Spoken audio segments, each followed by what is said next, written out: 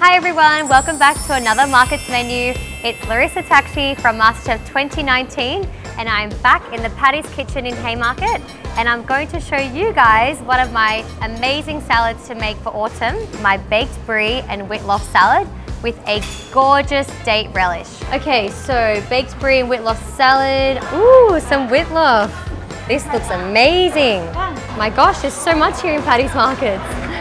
Alright, so the first thing we're going to do is bake our brie. I've just got myself here a baking tray. I've lined that with some baking paper as well.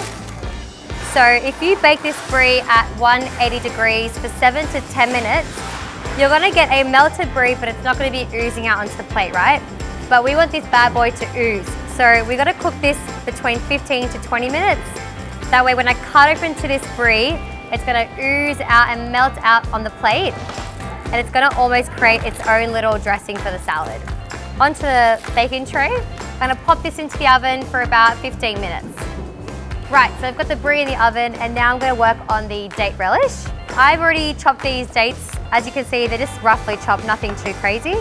And that just goes straight into our bowl here. Right, so I've got some fresh coriander as well. I've chopped that roughly and that goes into the bowl. Coriander adds that sort of freshness to this relish because it is quite rich and quite sweet. And speaking of sweet, I'm adding some preserved lemon to also break up the sweetness. So roughly chopped, rind only. Pop of colour in there. So now I've got some spices here. I've got a mix here of ground coriander and ground cumin seeds.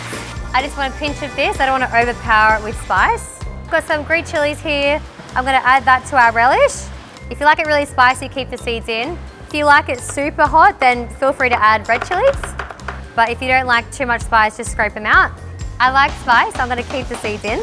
Right, we're just going to add half a lemon juice. Beautiful lemon. I love lemons. Perfect, so that looks good. And this is a really great condiment to have just in your fridge. I love this stuff on ricotta, on some toast, or a chicken salad even. It's just really delicious. And of course we need to add our seasoning to bring all of our flavours out. So a good generous pinch of that. I just like sea salt because it's a really nice flavour. It's not too salty and it's a really good seasoning salt. And just have a look at this, you guys. All the different colours in there. You've got the sweet from the dates, the acidity from the lemons, fresh from the coriander. Yum. Look at that beautiful date relish. Now we're going to check up on our brie. It should be done now. Oh, this looks amazing. You can see that it's starting to melt. You see that it's melted just by touching the cheese. So we're going to plate this up.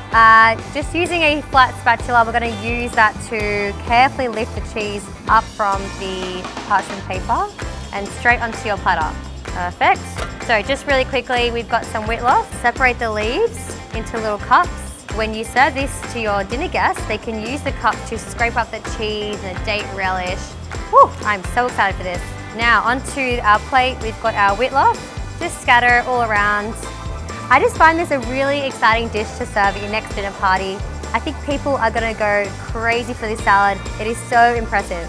Now for the rest of the plating up, we're going to add our beautiful date relish that we've made here right into your little lettuce cups. Just spread it all around, guys. See, those lettuce cups are really working its magic, holding all of those flavours in. Let's go in with a bit of salt as well, because seasoning is always important. So let's season that with sea salt again. And because this is in season, we are using some watercress to garnish. This is looking absolutely amazing. Wow, that was so easy to whip up. I bet you cannot wait to try this one out. So this is my baked brie and Witlof salad for today's market menu.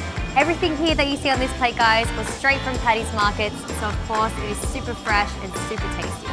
And for you guys to get this recipe, visit paddysmarkets.com.au. Please have a try and enjoy.